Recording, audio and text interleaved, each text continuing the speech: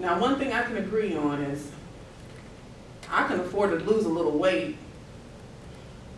The last time I lost weight, everybody was like, "Oh, Stacy, you look so sick. You lost your butt and everything." So then I start eating, and everybody starts saying, "Oh, girl, you didn't start picking up weight." I mean, that's exactly what I'm talking about. I have spent my entire life trying to find the right measure of me that would be enough. But it seems like it's never enough. It's either, "Stacy, you're too dark, your lips are too big, your teeth are crooked, you're flat-chested, you're too skinny, you're too fat." I mean, I know that you're not supposed to let what other people say affect you, but the things they say, it does affect me.